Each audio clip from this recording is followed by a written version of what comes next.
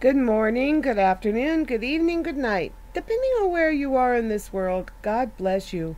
This is Gloria White coming to you from Utah, USA. Today, I want to, now don't turn this video off because there's more than just the request to plant seeds. There's something really important I have to say as well. And please don't click off this video. But we need to share the Word of God. We never know when someone is going to need that Word to save their soul. We never know when someone's going to use that seed we planted to save their soul. By just calling on the Lord. By just acknowledging that He's Lord and Savior. Think about the thieves that were hanging on the crosses on either side of Jesus. One on the left and one on the right. They were both mocking Him and putting Him down and making fun of Him. But then, before the end of His life, before the end of their life, verse 42 in the book of Luke, chapter 23, and he said unto Jesus, Lord, remember me when thou comest into thy kingdom. And verse 43, Jesus replied, and Jesus said unto him, Verily I say unto thee, today shalt thou be with me in paradise. The man was a thief. He was out there stealing things that didn't belong, taking things that didn't belong to him. He was being hung and crucified for being a thief. And he turned to Jesus and said, he acknowledged Him just by turning to Him and saying, Lord. He called Him Lord. He believed He was Lord. He called Him Lord.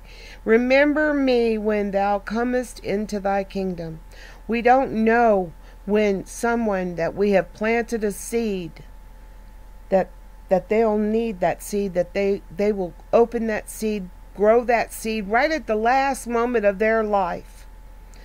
That maybe the last breath they said, Lord, save me. They may have called Jesus. We don't know. But we know that He is faithful and true. That if we call on Him, He will answer. Plant those seeds. I want you to lift up Lisa's daughter, for prayer. They both need prayer. The daughter needs healing. Mental, spiritual, and physical healing. And God doesn't have to come down to do that. He can just say the word. Remember Jesus and the centurion? He said, Lord, I'm not worthy to even have you come underneath the roof of my house. Just say the word. I'm a man in charge. I have soldiers, and I say, go, and they go, and I say, come, and they come. Just say the word, Lord. He said, just say the word.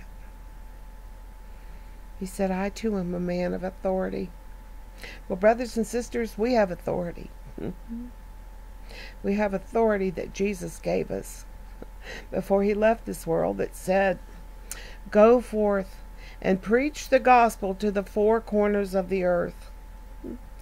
He authorized us to plant seeds.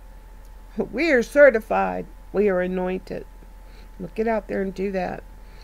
And so lift Lisa's daughter up for healing, and lift Lisa up. It's very hard to have a sick child.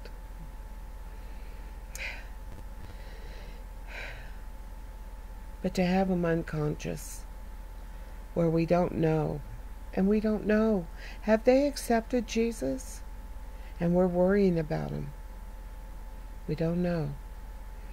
Well, we pray for them. And we're going to pray for Lisa to have faith, to lift her up for strength. We're going to lift her up for comfort. We're going to lift her up for peace, so that she can continue to go to the hospital, be with her daughter, and be at home and take care of the things she needs to do there, and go back to the hospital, and that her trips back and forth are safe. That the Lord keep her safe.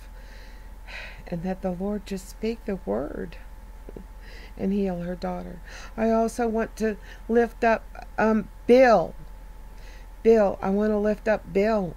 He has an illness that he's afraid has come back from years ago. And we need to lift him up and pray that he have received the healing that he had before, that he receive it again. God is so faithful and true. He is so wonderful. So wonderful to you and me. And just know this. Remember the story where the master had the vineyard, and he went and he hired laborers, and went first thing in the morning, and some of them went there, and later in the day around noontime he went and got some more laborers and sent them to work, and joined the ones that were working since early in the morning, and toward the evening time he sent even more workers in. And at the end of the day, they all got paid the same. Doesn't matter when we come to him. It just matters that we come to him. And we're all going to get the same reward. Life eternal with our Father, the Son, and the holy angels, and all the saints that have gone before us.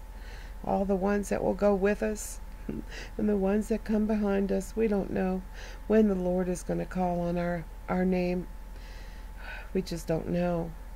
And we don't know what's going to come of those seeds that we plant. We don't know if in the last few seconds of someone's life they call on the Lord. They don't even have to do it verbally. You don't have to hear it. No one has to hear it. It's like, if a tree falls in the forest, does it make a sound?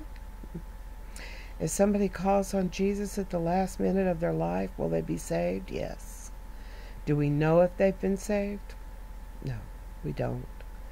But we have faith in our Lord that our prayers will be heard and that they will be answered. And as always, I love you.